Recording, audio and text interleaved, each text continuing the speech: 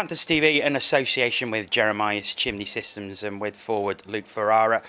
Luke, your first goal, that has been coming. Yeah, I'm just glad I didn't hit the post again. I think I've hit it at least 15 times, but I don't know. I just put my head down, keep working hard, and I was hoping it would come eventually, and it did. So I'm definitely happy. Nice finish on the power play. Was a look of just great relief on your face after you put it in. Yeah, I mean, I honestly don't know what happened and why it wasn't going in for me, but maybe lost a little confidence and just knew I needed the one to get me going, and hopefully that's it. I can just put that behind me, and but I'm just glad like the whole team came to play tonight. Brass had a good shot from the top. Moisey's always in front of the net and it made my job easy.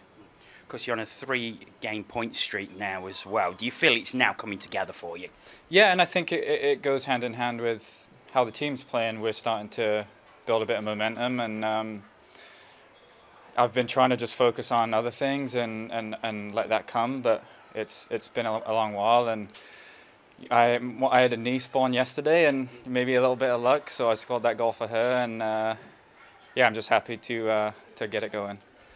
Onto the game itself, a good team performance for most of the game, but a huge victory against what is considered probably the best team in the league. Yeah, they're a very good team. They always are, especially the last couple of years, and we knew all week long this was going to be a huge test for us, and we're just happy that we showed up and did the job. And we know we're capable of that. It's just about repeating that night in, night out. And of course tomorrow it's the big bus journey up to Fife. Confident for that one?